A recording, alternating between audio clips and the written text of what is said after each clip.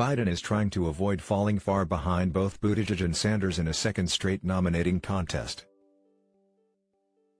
Manchester, New Hampshire, scrambling to salvage his presidential campaign, Joe Biden escalated his criticism of Pete Buttigieg on Saturday, mocking Buttigieg's experience as a small city mayor and cutting down the comparisons Buttigieg has drawn to the last Democratic president, declaring, "This guy's not a Barack Obama." Biden's biting attacks on Buttigieg's relatively thin resume mark a new, more aggressive attempt to slow the momentum of the youngest candidate in the Democratic field. The 38-year-old emerged from Iowa in an effective tie with Senator Bernie Sanders, but faces questions about whether his 8 years as mayor of South Bend, Indiana, a city of about 100,000 people, prepared him for the presidency. "I do not believe we're a party at risk if I'm the nominee," Biden told voters in Manchester. "I do believe we're a party at risk if we nominate someone who has never held a higher office than the mayor of South Bend, Indiana." Biden is trying to avoid falling far behind both Buttigieg and Sanders in a second straight nominating contest. Both appear in strong position in New Hampshire ahead of Tuesday's primary, while Biden has conceded he expects to take a hit in the state. Biden downplays New Hampshire chances. "I'll probably take a hit here." Biden's campaign is urgently trying to recalibrate, shaking up its senior leadership and signaling that the former vice president won't go down without a fight. On Saturday morning, the campaign posted an online video attacking Buttigieg that was one of the harshest intra-party broadsides of the Democratic primary. The 90-second video compares Biden's record as vice president with Buttigieg's service as mayor. While Biden helped President Barack Obama pass sweeping healthcare legislation and orchestrate a bailout of the auto industry, the ad says, Buttigieg was installing decorative lights on bridges and repairing sidewalks. Buttigieg's inexperience is among his chief vulnerabilities as he pitches voters on his preparedness for the Oval Office.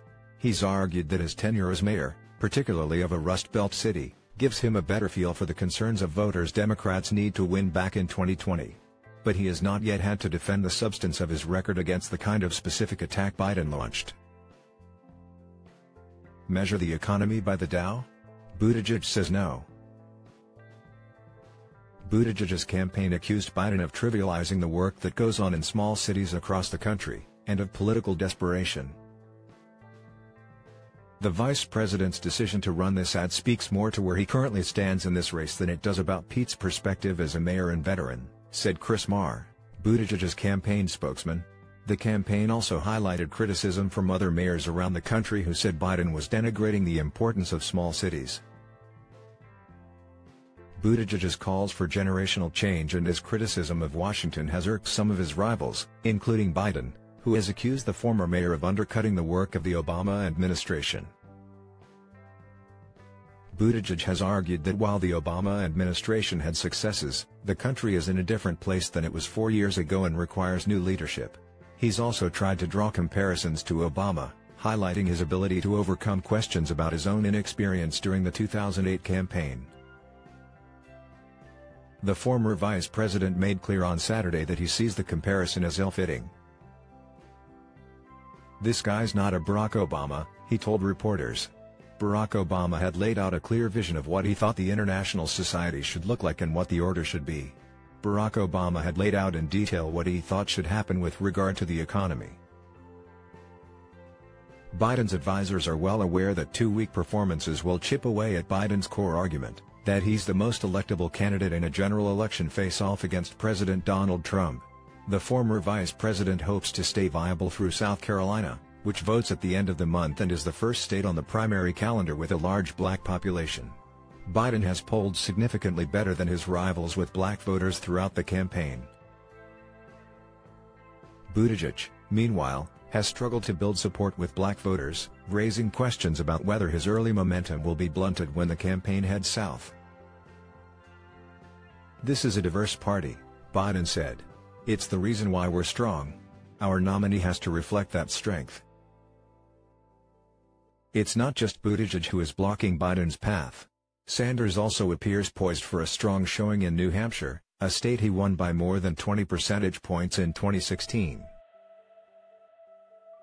During a campaign event on Saturday, Sanders said that previous victory gave him crucial credibility with voters.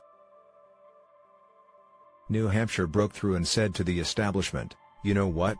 Standing up for working families is not a radical idea," he said. Sanders, a self-described democratic socialist, still faces questions from some Democrats about whether he would damage the party in the general election.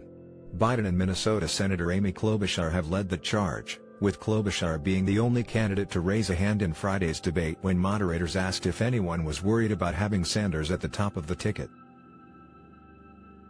"People know I'm straightforward and I tell them the truth," Klobuchar said of the moment on Saturday. She also announced to voters that her campaign had raised $1.5 million since the debate,